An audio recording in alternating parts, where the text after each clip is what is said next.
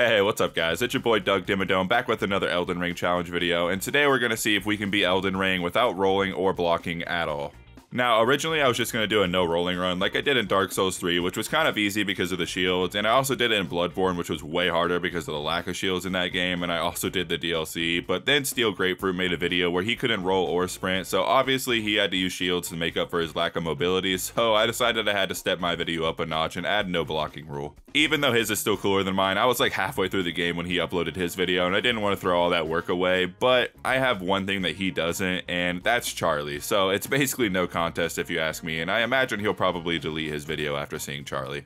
Now, I did very minimal research for this run. I just kind of went in and wang it, I don't know. But to prepare for the first boss fight, all I did was get rid of this old busted ass knife in favor of the one that this man was carrying. Luckily, you can parry him, but I still died to him like 5 times while I was trying to kill him, so I just let the summon that automatically comes do most of the work for me while I just bravely stabbed him in the back from time to time while he wasn't looking. I plan on parrying the first boss to death, but as far as I can tell, you cannot parry the gold dagger that does holy damage, but luckily there just happens to be a talisman that reduces holy damage on the beach at the beginning of the game, so we go off and grab that also before the fight. Eventually though, I did get the parry timing down for this fight, and I found that standing at ball smelling distance is definitely the way to go because the closer you are, the easier it is to parry, at least for me. I was really happy that there was a class that starts with a buckler shield because the parry window with this shield is actually pretty nice, and after a while I was able to get through the first phase pretty reliably. The second phase is when it gets a bit trickier though, because that's when he busts out the oversized hammer to compensate for his tiny wiener, but once he does that, I just start running away, and whenever he does the hammer slam, I switch to two-handing my dagger and do my blood slash ability from a distance.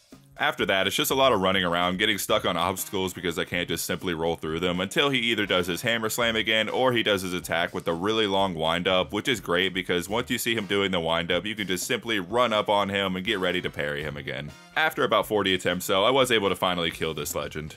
And speaking of legends, this video is sponsored by Raid Shadow Legends, and it is a great time to be sponsored by them because they just happen to be celebrating their 3rd anniversary, so that means a ton of freebies for you guys. And what better way to celebrate their 3rd anniversary than to show you my 3 favorite champions in the game. My first favorite champion would have to be Drake, because I mean, just look at this guy. He looks awesome. He has great stats, and he is someone I would love to have as an enemy in Elden Ring because he just looks so badass, and he looks like he would be super fun to fight. My second favorite champion would have to be the Defiled Sinner, because not only is that an awesome name to have, but I just love dual-wielding characters, and I love the undead look he has going, and I wish I could get armor like this in Elden Ring because I would be rocking that all the time. And last but not least, my third favorite would have to be Miss Skullcrown here because of her huge, voluptuous staff. I mean, look at it. It looks sick, and I especially love the crown because it looks absolutely awesome. And like I said before, Raid's celebrating their 3rd anniversary this month, so it's gonna be huge. They have an insane amount of stuff in store for you guys. They're kicking it off with free gifts for everyone. We're talking new champions and new artifact sets. And if that's not enough, they got a full month of special events and tournaments with some of Raid's best ever prizes on offer, including badass champions and piles of shards with tons of other goodies. This is the absolute best time to join Raid, and if you're not already playing yet, hit the link in my description or scan the QR code on the screen and you'll get a huge special birthday package worth over $40. We're talking 3 free champions at once: Misericord, Tiger Soul, and Romero, plus 10 Magic XP brews, 10 Force XP brews, and 10 Spirit brews. All this treasure will be waiting for you right here. And don't worry if you're already an existing player because the gifts keep coming. For existing players, you get a bunch of free birthday gifts worth over $25. Once you're in the game, after clicking on the link, just enter the promo code 3YearsRaid, all one word, to get your hands on everything. It's super simple. This promo code is available until the 14th of May, so do not wait around. It is super simple, just click the link in the description and I'll see you in the game. Next up on the hit list is Godric, but first we actually have to make it to him, and you probably assume I took the Puss Boy way around because it would just be too difficult to get through the main gate without rolling, but you would be wrong, because you forgot about the all-important patent-pending bob and weave technique that'll get you through any sticky situation out there. Before I actually fight him though, I did want to get some new talismans because I don't really need the one that negates holy damage anymore, so I head over to the Bestiality Sanctum to do some hardcore parkour and... god damn it. We do some hardcore parkour to make it to the bottom, and I grab the Dragon Shield talisman that reduces physical damage, even though I've never been hit in a single Souls game in my entire life, and I put that on Captain Crunch, so you know I'm serious. I also grabbed the Crimson Talisman and a couple Somber Smithing Stones to upgrade my dagger, and then I went out and grabbed the Jellyfish Shield for its special ability that boosts your attack power, but I didn't even have enough strength to use it anyway, so it didn't even matter yet. And like I said at the beginning of the video, my original plan was just to do a no rolling run, but like halfway through I decided I wouldn't block either, so I did have to go back and redo some of the fights, but a lot of the fights I never blocked anyway, so I didn't bother redoing those fights, but you will see me with a shield during some of those fights until like halfway through the game. Now with all that preparation out of the way, we can take on the boy, and this was actually much easier than the first fight, even though I can't parry him, which is a bummer, but we had a surprising number of opportunities where he left himself open after doing an attack that would just allow me to run right in there, get a few hits, and then sprint away with plenty of time left.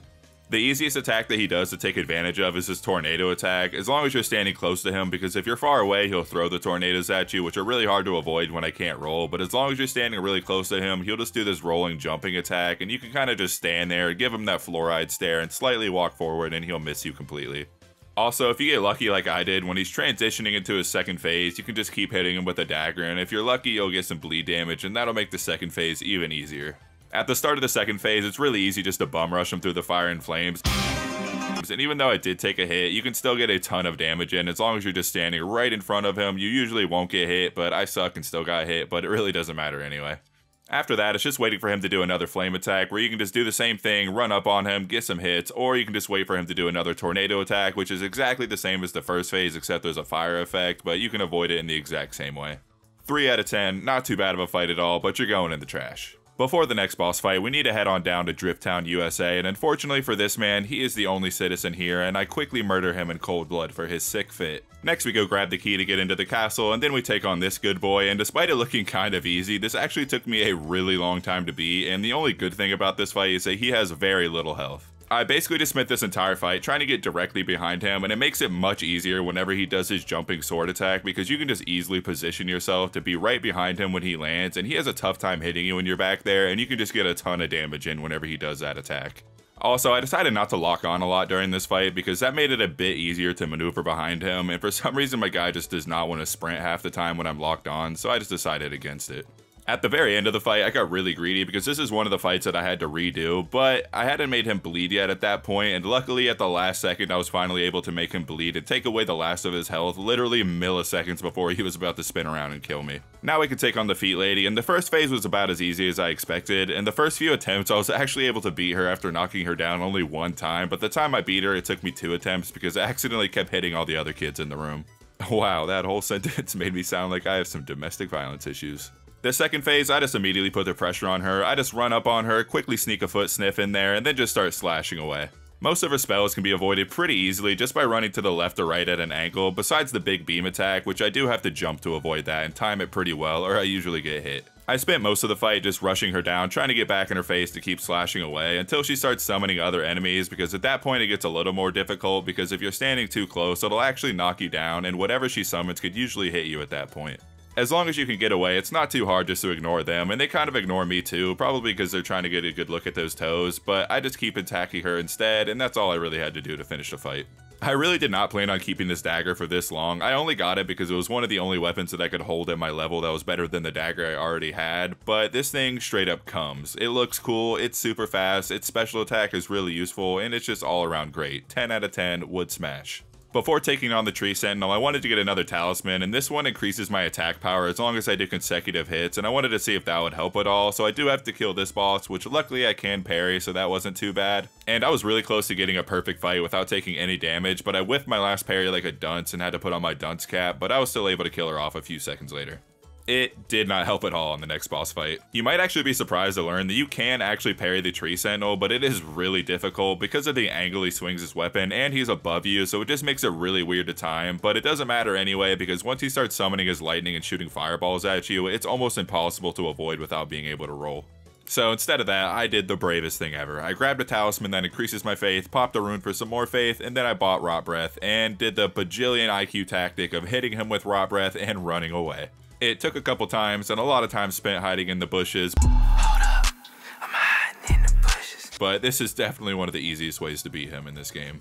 Now it's time for the old broke boy version of Godfrey, and usually this is one of the easiest fights for me because of how easy it is just to roll behind him whenever he does his stomp attack, but since I can't do that, I had to try something else that was basically just me using my Blood Slash move at a distance as much as I possibly could. Unfortunately, I don't think it's possible to make him bleed, which I guess makes sense since he's a goddamn spooky ghost, but it still does decent damage on its own. I also had to use my dagger a lot during this fight, which was pretty tricky to find the right time to use it, but whenever he did his overhand axe slam attack, that was when I would rush in and try to get a couple hits and then run away, which can be pretty tricky because it's really hard to keep the right distance to be able to get close enough, but not get hit at the same time. Another tough part about this fight is you really need to avoid going down that thin hallway, because if you do, you're going to have to get back around the boss to get to the center of the arena, and it's basically impossible to get around him without being able to roll without taking a hit. This was definitely one of the tougher fights so far, mostly because I couldn't make him bleed and do a bunch of damage that way, so I had to fight him the old-fashioned way, and that just makes it take way longer. Next we have to fight Morgai, and I really wanted to parry him to death, but it is so fucking hard. The first time you fought him, you only had to parry him twice before you can stagger him, but this version you have to parry him 3 times, and parrying him at all just 1 time is hard enough on its own. I don't know what it was, if he was just too fast or I was just too stupid, but I tried for a couple hours and I could just not get the parry timing down for this fight. I was hardly ever able to even parry him 1 time during this fight, let alone 3 times in a row, and even if I did manage to pull that off, it's not like it would even do that much damage anyway. So I did have to switch up my strategy a lot, and I basically just did the same thing I did in the last fight, which was basically just rely on the Blood Slash attack so I could stay at a range and not get too close and risk taking damage. It also helps a lot that I can actually make him bleed, so that makes the damage output a lot better in this fight. The range on the Blood Slash really isn't great, but it's just enough to get by. Once I got to the second phase, I just hit him with the Rot Breath, and after that, I just treated him like my dad treated me, and that's just by staying absolutely as far away as possible from him. I got lucky that he never did the attack where he dashes at you with the red trail that explodes and stuff, because I have no idea how I would have avoided that. I probably would have just had to tank the hit, but luckily that never happened, and it made for a pretty smooth second phase. Now I can take on the Fire Giant, which is a fight I have been dreading honestly, so I wanted to get a few more upgrades before I try that because I know it's going to be a huge pain in the ass. So I headed for the sewers under the capital, which is a place that I hate going because I have absolutely no sense of direction down here, and getting past Larry the Lobster without rolling was no easy task. Eventually though, we do make it to the boss that I'm looking for, and I hit him with the old Rot Breath, and then I finish off his dogs, and then I finish off the man himself, and I get a talisman that increases my attack power whenever there's blood loss near me. I also wanted to get a cracked tier that increases my attack power with consecutive hits, but unfortunately for me, it's in the concentrated snowfields, and the skip that I used to use to get there without the medallions has been patched now, so I do need to kill Commander O'Reilly's auto parts, and that is no easy task. The first thing I need to do in this fight is take out his 2 sidekicks, so I start with some Rot Breath to damage them a little bit, but more importantly I affect O'Reilly with it so I can start taking down his health a little bit while I focus on his goons. Luckily we can parry these guys, but it does take a little bit of finessing to get them separated so you can just focus on fighting them one-on-one, but once they're separate, it's not too hard to parry them and kill them when it's a one-on-one fight. Eventually I take them both out, then it's just me and the main boss, and we could also parry him as well, but it's pretty dangerous to try that because whenever you get close to him, he loves to do his whirlwind snow shit, and it hurts you just from being near him, so I opted just to use my Blood Slash most of the time.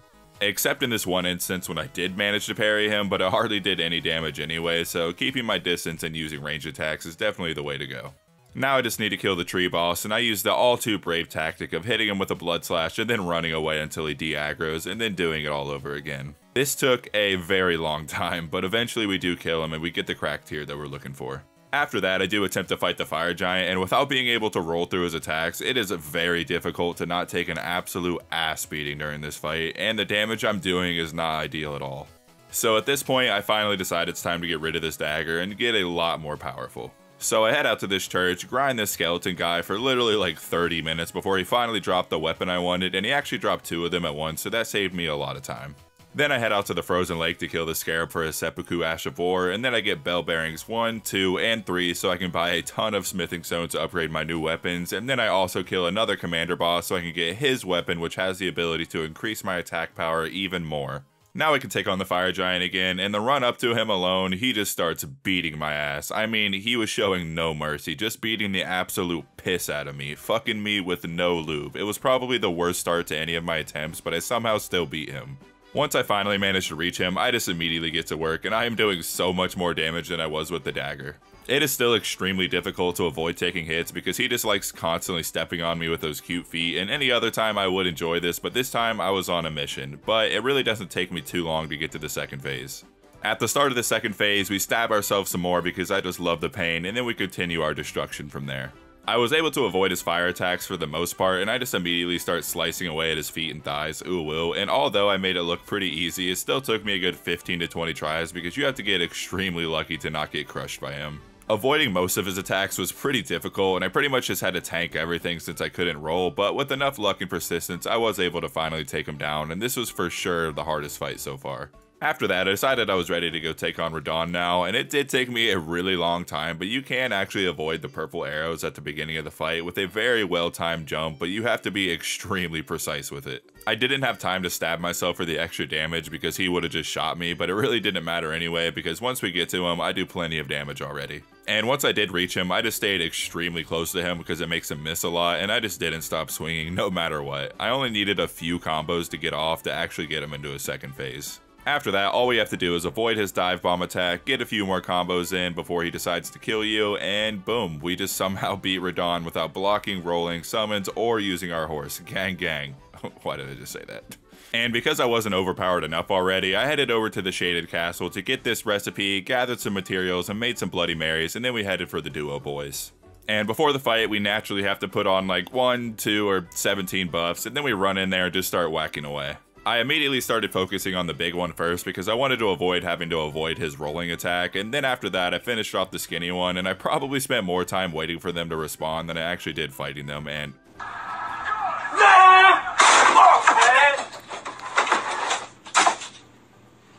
Man, that shit pissed me off, man. I am very much enjoying this build, not gonna lie. So I wanted to get the Blasphemous Claw so I could flex on the next boss and parry him, but unfortunately I am wearing the armor of the man who drops it after you kill him after he invades you. I knew it was a long shot, but I wanted to see if he would still invade me anyway, even though I killed him, but unfortunately we do have to kill Rykard first for that to happen, so I went ahead and did that. I originally planned just to use the weapon in the room that you're supposed to use, but out of curiosity I just decided to jump in the lava and just start swinging away, and it was surprisingly effective. I also got another cracked tier before this fight that makes my stamina recover a lot faster because it made this fight a lot easier, and I was actually able to get through the first phase pretty quickly. The second phase does take a bit longer than the first, and the hitboxes in this fight are a little bit fucky, probably because this is not the way they intended you to fight him, so a lot of my hits were missing when they probably shouldn't have been, making this fight take way longer than it should have. And in all of my attempts, I did have to run around the arena at one point to avoid the skulls and stuff, but other than that, you can just stand in the lava the entire time and just keep healing through the damage from it and the boss. After a ton of tries, I was able to— Fuck! After I bought a new monitor, I came back and killed him for real. Now I can go see if he'll still invade me, and I really doubted that he would, but holy shit, he actually does. And he did kill me the first time because I wasn't ready for it, but I came back, clapped them cheeks, and got the Blasphemous Claw. Which was completely pointless because I didn't even end up using it. And I knew this was going to be a quick fight, but in his first phase, he literally only lasted like 10 seconds. Not that there's anything wrong with only lasting 10 seconds. I mean, some of us are trying our best, and we have our off days, you know, and you didn't have to tell your friends about it, bitch. Goddamn. Anyway, in the second phase, I just immediately run up on him, and you can just do a ton of damage, and I waited for a while for him to do his jumping attack so I could try to parry the last hit, but I completely whiffed it, and then I waited for another long time for him to do it again, but he just refused to do it, so I just attacked him anyway, and I killed him instead. GG. Not really, you suck. Now it's time for the menace himself, Gideon. And this fight, oh my god, it was hard as fuck. He is basically the Soldier of Godric if he went Super Saiyan Black Ultra God Instinct form or something. Actually, I don't know. I haven't seen Dragon Ball Z in like 10 years, and they keep adding new forms, and the last time I saw him, this man's hair was blue, so I don't really know what's going on anymore.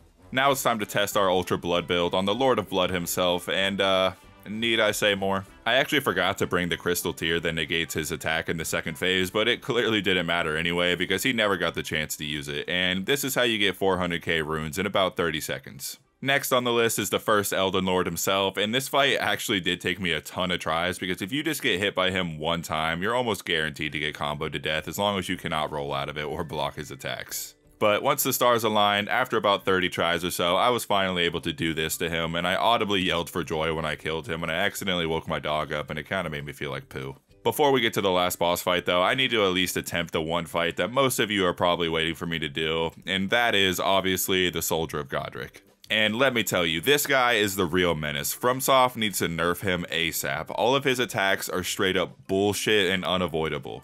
I thought these games were supposed to be tough but fair, but clearly they forgot to put the fair part when they were making this boss. I tried this fight at least 6,000 times, and I just could not do it. I am very sorry. Please don't dislike this video and unsubscribe. You do not know what it's like to be me and be put through this mental torture. Please forgive me. After recovering from the PTSD from that last fight, I was finally ready to take on Ragoon, and unfortunately for me, I cannot just kill him in the first few seconds of the fight like I was hoping, but I can get him below half health, so that's pretty good too. After that, he almost always does his jumping hammer slam attack, and it actually took me a while to figure out how to avoid taking damage because you kind of have to delay your jump slightly after the hammer hits the ground because it wasn't the hammer itself that was hitting me, it's the explosion from the ground that hits me.